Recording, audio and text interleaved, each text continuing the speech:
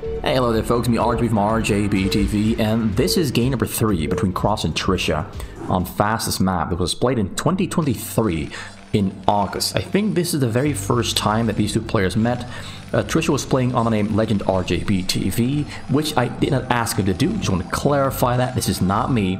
This is Trisha, who just made the name for fun and played on it without my knowledge. And then we have Burger King 1, also known as Cross, a very good fastest map streamer. And I think he's one of the most talented players with the most promising futures in terms of skill development in fastest map. He really has great mechanics. All he's got to do is hone those mechanics in the right direction and support it with the right knowledge and the right flowchart decision making. Because so far what we've seen in this series is that Cross plays well, but there are mistakes that he makes that really work out in favor of Trisha quite drastically. So I hope that in his final game where he's on a Protoss in a cross map spawn against Trisha on the Terran here, the olive green Terran, I hope that his decision making in this game and perhaps his nervousness don't work out against him. Let's put it like that. Because I'm really seeing sparks of greatness, but the sparks of greatness then get countered by Trisha noticing mistakes that he can exploit and abuse to get himself ahead over Cross. Now Cross there starts off with a Nexus first into a Forge. Very common build order. Honestly, my favorite build order when I play Protoss myself on a corner spawn. On a middle spawn, most players prefer to go for double gateway into a Nexus, into a Cyber Core, not a Forge, into double gas. And I think that's what he's going to do right here. He's going to go for that gateway, then build 2 cannons in the front, maybe 1 cannon. It's really a personal preference. With 2 cannons, you're safer. With 1 cannon, you have some protection, but you can still die to all-in bunker rush with a lot of SCVs pulled to kill the cannon. You can still die to that, but it's less common. So double cannon there in the front, then we'll see a double assimilator in the back, and hopefully a Cyber Core. And the scouting has begun with Trisha going for a double barracks, not a third one. He's going to go for double barracks command center.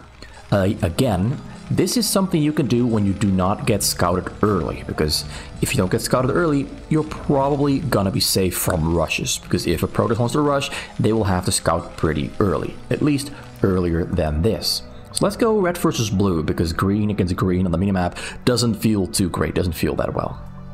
So what we've got right here right now is Marines being sent to the front to prevent this pro from getting into the base, and I think an SCV just walked right into the cannon there. So Trisha knows where Cross is on the map at the moment. He's going for a triple command center. This is something you can do when you know that the enemy Protoss is not rushing you. You can just go for a triple command center, stop Marine production for a little while, and get a double gas to speed up your gas income really early.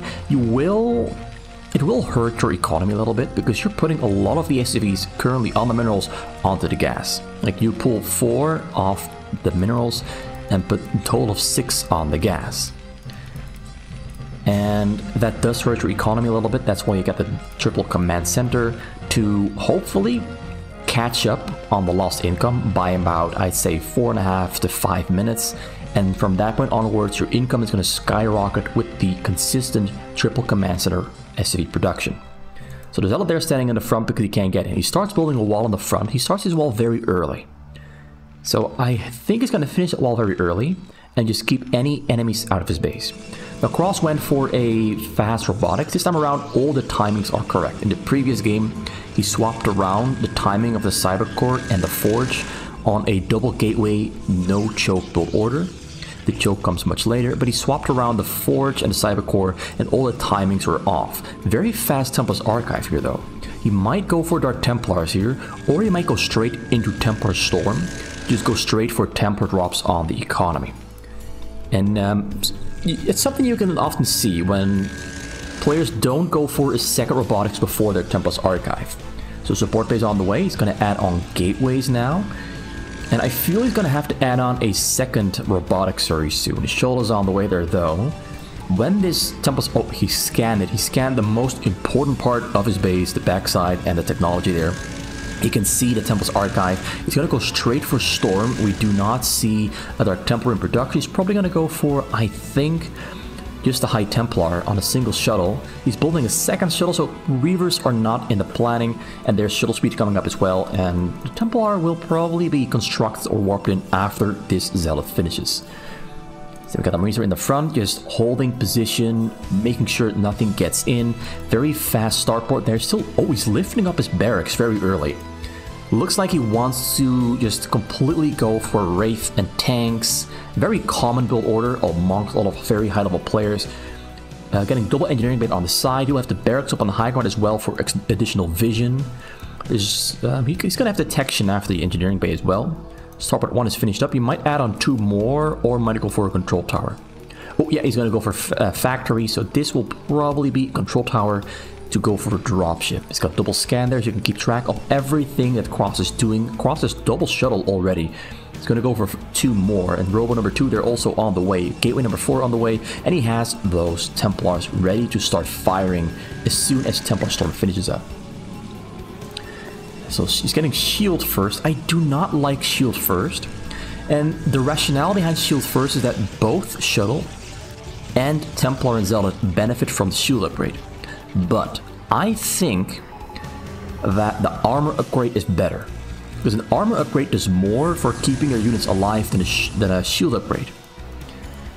Because a shield upgrade takes full damage from every single source of damage, whereas armor does not take full damage from every single source of damage. For example, when a large unit shoots on a small unit, there's reduced damage, or when it's explosive or concussive damage, the damage number changes. So I think armor is better than shield. It's something I see 4FA do a lot. You get shield first, but I think armor is the better one when you're going for shuttle drop focus play. Because when you go for shuttle drop focus play, you do not need the attack upgrade, because you're not really planning on using Zealots or Dragoons to do damage. You're hoping for the Reavers or the High Templars to hit the SCVs or to hit units all across the base. And with the Reavers, you can of course also hit the turrets or the supply depots or whatever else. But the goal is to hit those SCVs. That is why you see shield, not weapon. He's got Templar energy on the way. Marines see the shuttles there with the vision from the engineering base. Does not take down the correct ones. The Templars all loaded very early. Dodging the storms very well. The storms have been used. Cross got very close. I think he should have just tried to storm the SCVs in the back, but he wanted to just go for certain damage, like damage that is guaranteed, instead of trying to gamble to hit the storm on the SCVs and have the Templar die before it storms. So that was a good choice. He killed a large amount of Marines, but we have a lot of Goliaths and Wraiths already in the base here, so anti-drop is pretty much where it has to be for Trisha. Went for 6 factories, very fast 6 factories. You do not often see a combination of Goliath and Wraith defense. It's not something you often see. Oftentimes it's either Wraith defense or a Goliath defense. Almost never will you see both of them at the same time. But because he went for the triple command center with a lot of gas, he can afford to spend minerals and gas on both of them. Also triple armory already there. He's got level 1 attack and air attack and ground plating all on the way. Whereas Cross now has a total of 7 gateways and double starport there in the back. He's going to go for a second forge. He's got level 1 shield finished up. Going to go level 2 shield. Now, we can determine if he's going to go for carriers or going to stay with the ground army based on whether he builds a cyber core next or a forge next. That's going to be the deciding factor. That's going to be the deciding factor. So we've got Dragoon Singularity Charge drop on the way. They're on the top side, almost on the top corner. Raids dodge the storm. He's focusing on the turrets. I think he should have crawled forward with the High Templar, but he doesn't know that there's almost no... Well, actually he does know. He's got a quarter there on the high ground. Yeah, Cross once again goes for guaranteed damage, decides not to go for the SCVs, but the longer he doesn't go for the SCVs, the greater this game becomes for Trisha, because the triple command center has skyrocketed and boosted his economy forward further ahead than Cross's economy is at the moment. Got 80 SCVs and 68 probes. His worker production has been absolutely superb. Drop on the bottom there, they're ready to go. He's got some cannons there on the bottom. He's probably going to go for shield batteries there. Got almost target on the way, and observatory is 2 more forges. 2 more forges. So loading on the bottom corner, going to storm on the Goliaths. He once again cannot go in. Trisha's vision has been great. Oh, he's going to maybe go. No High Templar in there. He's trying to trick him into pulling his SVs off the minerals to at least do some economic damage by having him stop mining for a short little while.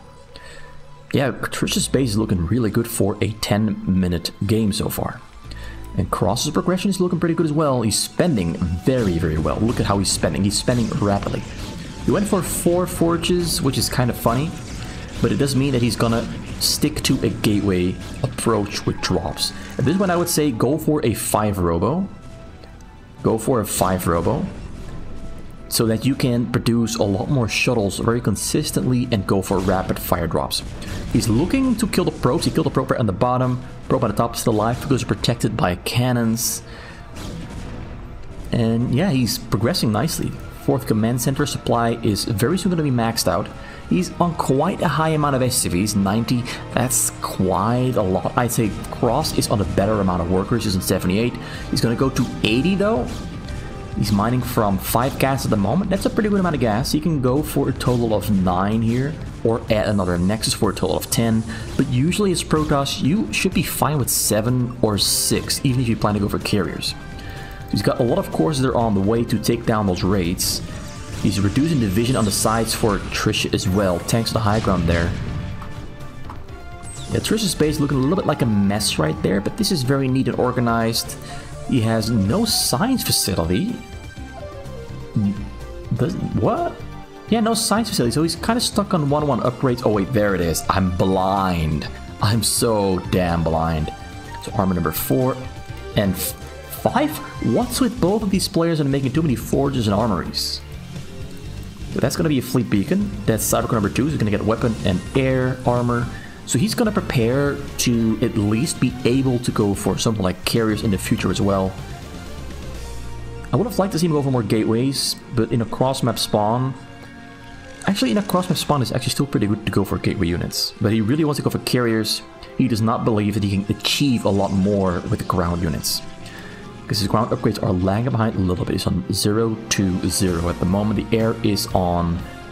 Yeah, he's got shield upgrades in a very good spot, but the attack and armor upgrades are lagging behind by a little bit. Going over the bottom. Oh, he's attacking the army at the same time. He adjusts really quickly, but this shuttle's going to go in all the way. Arrives on location. as he's running to safety, Ray's going to snipe down those shuttles before they can unload the High Templar. High Templar unloads, but gets target fired by the tanks. Great target fire there. Trisha is playing with a lot of control. A lot of control and position. He's taking his time to do the things he has to do, but the things he's doing them pretty much perfectly so far. Pretty much perfectly so far. Couple more factors on the bottom there, so that's 9, and here we have a total of 7. So 16 of those factories. That's a pretty good amount. 3 starports. His base is not optimized to the max, but he has what he needs. You can play a perfectly fine game with 60 factories. That's a lot of factories, to be honest. And yeah, he's going to break through the middle there before the cannons finish up. And Cross doesn't have carriers yet. They're on the way, but they're not there yet. And he has to add a couple more gateways. Trisha has kind of played this game without taking damage, and not taking damage on the triple command center build order has allowed him to grow a strong, big army very quickly. He's got 2-2 on the way, dodging the storms very well. Cross has 101 probes. That's a lot of probes. I see it happen to some of the very good players as well, like Burger Sasu. I've even seen it happen to JH and Lee Baku, where they get way too many probes because they just keep spending the minerals very rapidly on making probes. And sometimes it happens. It happens to the best players in the world. So he's going to take down this little army there. In the front, the Temples they have energy for a storm. So going to kill some of these Goliaths. Others are coming out as well. He needs a couple more gateways there to keep up with the production from Trisha. But the real problem here is that he has 101 probes. He's buying time for carriers. But honestly, the carriers are... I cannot see the upgrades at the moment. I think they just got level 1 attack. Level 1 armor almost finished up. Whereas the Goliaths will soon be on 2-2-2, and so will the Raids. I do think the Raids have been killed though. No, they're all the way in the back, waiting for drops to be sniped. So a couple tanks on the high ground there. The carriers will take care of that quite easily, but the Goliaths are the real problem. The Goliaths are the real problem for the carriers. He goes in a little bit too early on the tanks on the high ground, which means that the interceptors will die. You really should wait before you have until you have all the interceptors finished before you decide to attack onto this army, because the Goliaths will kill all interceptors and your carriers will never be ready for a fight. He's going to try to build a proxy base here really quickly, some proxy robos, proxy gateway, so he can send out drops from this location. He's going to have to buy himself a lot of time here, but In the front there, I lost a pylon. The robots here in the front are unpowered, no longer usable. We added on more gateways. Going to try to attack from the side here. But once again, not enough interceptors to really fight against these Goliaths. As you can see, the interceptors die very quickly, and now they have no more interceptors left to fight with. He's on 1-2-1 upgrades there, though. But 2-2 there for Trisha, and Cross dies. Well, doesn't really die, he just gives up here. And honestly, it is okay to give up here, because the game is pretty much over. And I think this game Cross played well. I just think that the cross-map situation worked out against him. It really worked out against him. And I think that he should have not gone for the carriers and just stayed with a focus on gateway here. Focus on those ground upgrades. Don't get level 1 shield and level 2 shield before you get level 1 armor and level 1 attack. Get level 1 armor, then attack, then shields on a triple forge. Those armor upgrades are much more valuable. Much more valuable, in my opinion. So the carriers didn't do too much because the intercepts kept getting taken down. This really was just a game where Trisha outclassed Cross. Trisha wasn't doing anything fancy, was going through all the motions as he should have, but his awareness, his reaction time to the drops was pretty much instantly. They entered vision, he instantly responded. Nothing went unnoticed, nothing wasn't responded to, everything got taken down perfectly. This is pretty much one of the cleanest Terrans I've seen in a long time. Like, it doesn't look clean here in the front, but he played through all the motions perfectly. Perfectly. And it's difficult to play cross-map as a Protoss. It's difficult because the Terran has more time to prepare themselves. I do think Cross made some suboptimal choices in his decision-making. So I want to really quickly have a look at the decisions he made. Because I think that we should have focused a little bit more on gateway units. Of course, he also made too many probes that also hurt him quite a bit. And I think the real issue was that he was too late with adding on more robos. So his drop production wasn't as quick as it should have been in a cross-map spawn. You really want to rapid fire drop. There was a little bit too much time in between those drops. So he added on his, like, he should already have his third and maybe fourth robo here on the way. Already have those two on the way, so that you can really produce shuttles non-stop and load them up. Because whenever you make reavers like this, you're not making shuttles, which means that the time in between your shuttle drops increases. So if you have more robos early on, which you can't afford at the moment, he has a lot of gas coming in here, he's got 4 gas at the moment, you can afford to go for a 4 robo on 4 gas. If you got 5 or 6 gas, you can go for even 5 or 6 robos, without it really hurting your tech progression.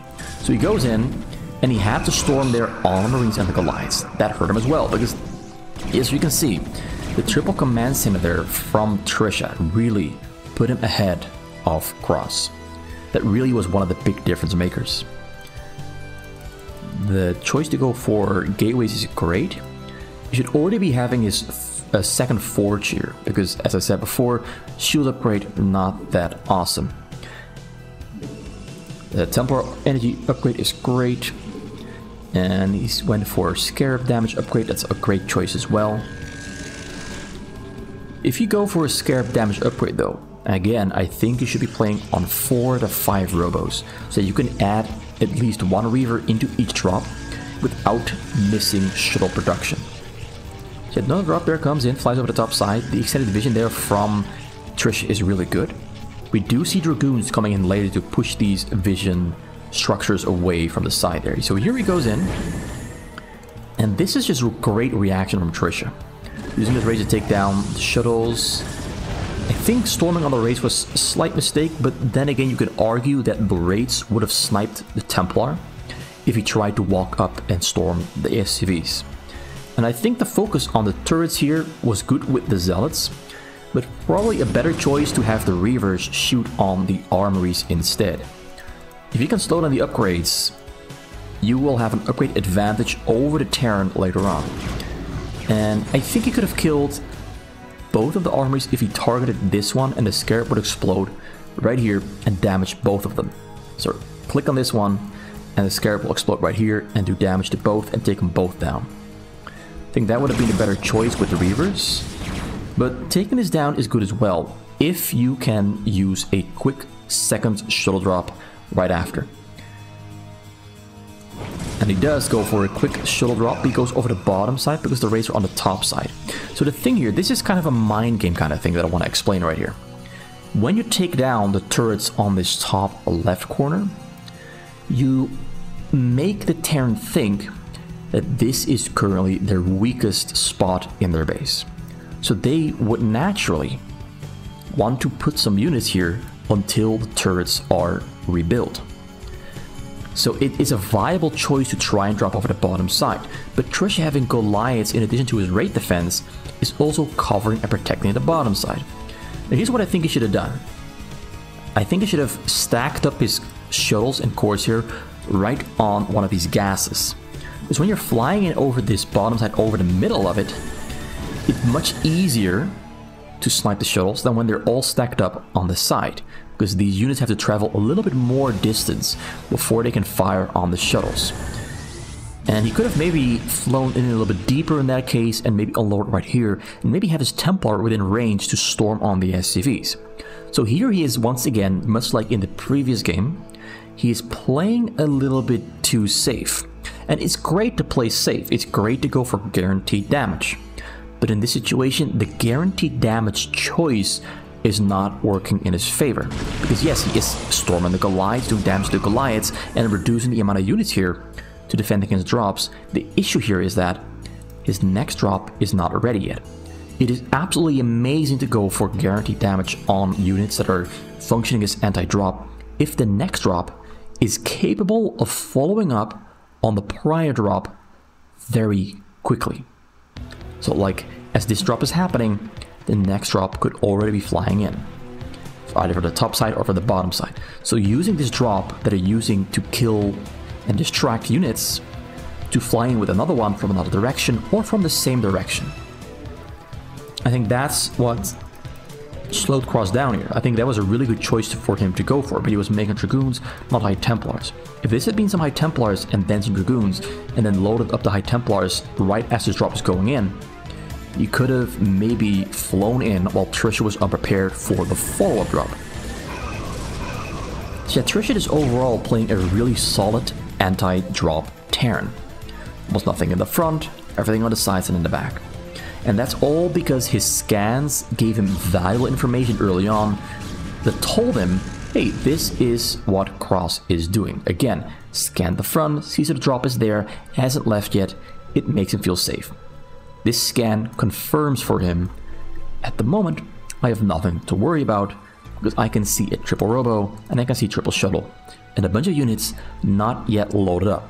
He knows that when he scans this, a drop is currently not yet flying out. So that's all small little things that are confirming information for Trisha that he's using against Cross to optimize his own play. He now knows, nothing to worry about, I can focus on other things with my raids. I can for example do this. I can hunt down probes on the side and stop construction or warping of structures without having to worry about his shuttles suddenly flying over the top side. A lot of small little things that he's using to influence his choices here that ultimately led to his win. All small little things that all add up to each other to result in Trisha winning the game. So that's it for today. I hope you enjoyed this short little series with Cross. I think I'm gonna do a series between these two from 2024 when Cross had more practice and experience with 1v1 against these level of players. Because I'm curious to see how did he do practically a year after this game was played. Did he have the same results, or did he take games off of Trisha? Curious to see. I will do them something in the future, but next up will be probably a Brain, Bill, or Burger Sasu series that I've got lying around, and I really want to get into, because it's exciting. So thanks for watching. I'll be back soon. See you next time.